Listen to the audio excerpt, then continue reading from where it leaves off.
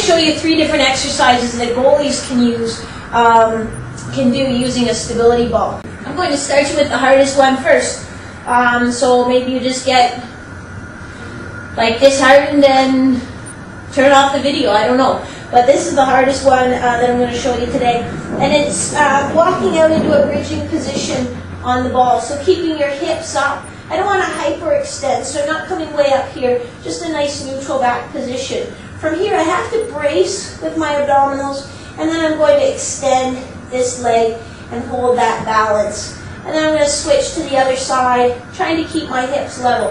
Lots of you will want to drop down like that. Try to keep it nice and level. If you really want to show off, you'll put your hands up in the air. That way you're not using the back of your arms to stabilize you. And if you really, really want to show off, then you'll just lower your butt, lift your butt, and get a little dynamic strengthening of the posterior chain. So in that exercise, I'm using my hamstring, my glutes, and those back extensor muscles as a chain.